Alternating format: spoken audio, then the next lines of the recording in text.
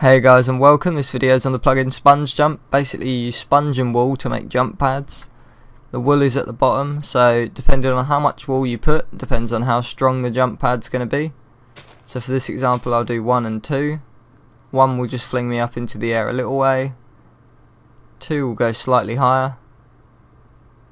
And this happens every time you walk onto the block, so I'll just make a slightly higher one this time with 5 or 6 blocks.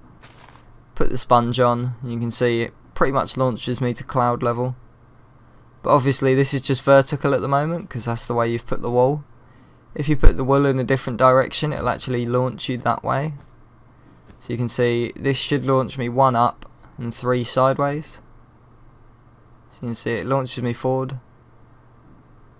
So if I wanted to hit the wall I just add a couple more blocks. So now this should fling me forward into the wall. So you see it works perfectly.